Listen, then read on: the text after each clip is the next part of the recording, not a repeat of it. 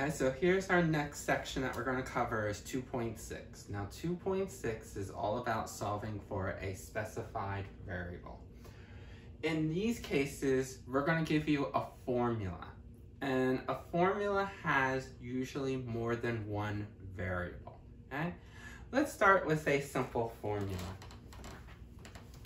dV equals m.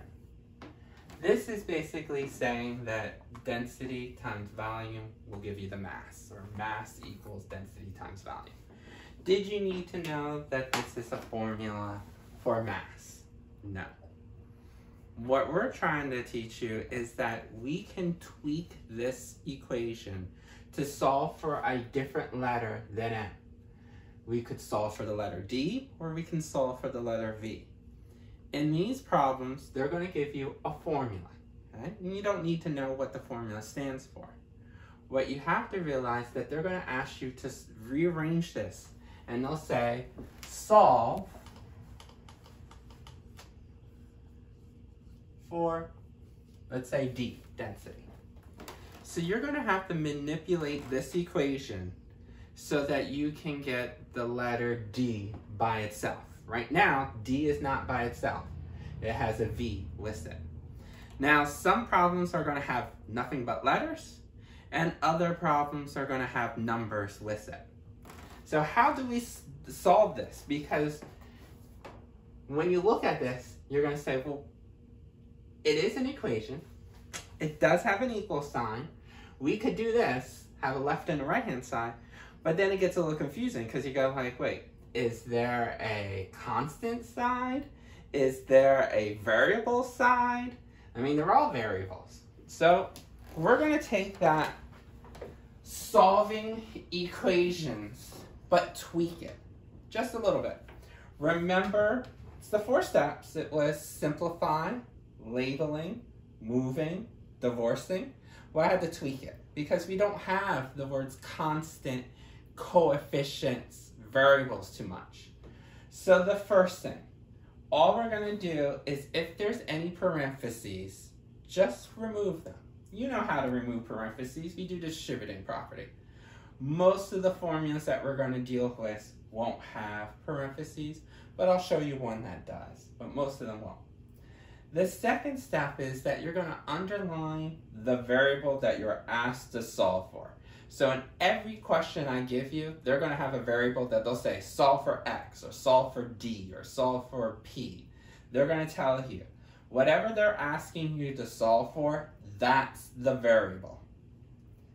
Then any item that's added or subtracted. Now normally we would say any constant, but because we only have letters, we're just going to say any item.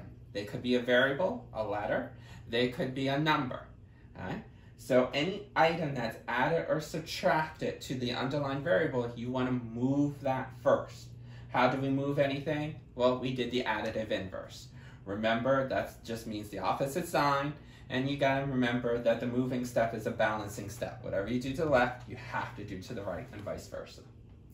And then our final step is the divorcing step. That's where you're going to separate that underlying variable with anything else that is multiplied with the underlying variable. So sometimes it could be a number, like a coefficient, or it could be another letter. Okay? So a lot of times I'll use air quotes when I say coefficient when it comes to this stuff. Because here, the question we have on the board has no numbers. So what you would do is you would divide both sides by that item. If the item is a fraction, then you want to remove that first. And you remember how to remove fractions when they're like coefficients. You just do the reciprocal. Sometimes we might have a fraction and a regular item. So I'll show you that where you're going to move the fraction first and then take care of the other thing that is multiplying. So sometimes you might have one item that's a fraction and another item that's a whole item. So you might have to do the divorcing step into 2 steps. Okay? So let's take a look at this guy. You can see we don't have any parentheses, so we don't have to do any simplifying. The next step, underline the variable that you're asked to solve for. You have to know what letter you're being solved for. So we're going to underline the letter D. So that just means I need to get D by itself. Treat this as a variable. Treat everything else as constants or coefficients. Even though that they're letters, just try to treat them as constants or coefficients. We ask ourselves, here's the underline. Is there anything added or subtracted with this D? No. This V is multiplied. Remember, if you don't see an operation, it's understood as multiplication. So if I don't see an addition or subtraction sign, then I don't have to move. But we do have this V that is multiplied with the D. So how do we get rid of the letter V? We're going to do the divorcing step. So even though it doesn't look like a coefficient, we're going to treat it as a coefficient. We're going to divide both sides by the letter V. Remember, the divorcing step and the moving step, whatever you do to the one side equation, you have to do to the other. So if I'm going to divide this side by the letter V, of course I'm going to have to divide this side by the letter V. Now, M divided by V, they're two letters. I don't know what they are. So you're going to keep them as letters. M on top, V in the denominator. Now over here, when you have a V on top and a V on the bottom, it's kind of like when you had 3D divided by 3. You know that the 3 on top and the 3 on the bottom canceled out. It's the same thing with letters. So a V on top and a V on the bottom, as long as it's multiplication factors, you can cancel out. So then we just have D by itself.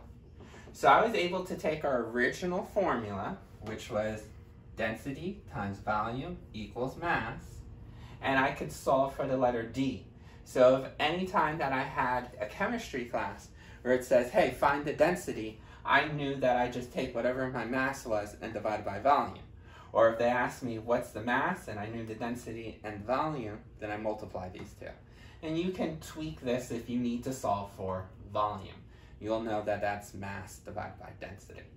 So our goal is to take formulas that you use in science, tweak them to solve for a different type of letter or variable. It's easy as just using those 4 steps that we've learned from equations.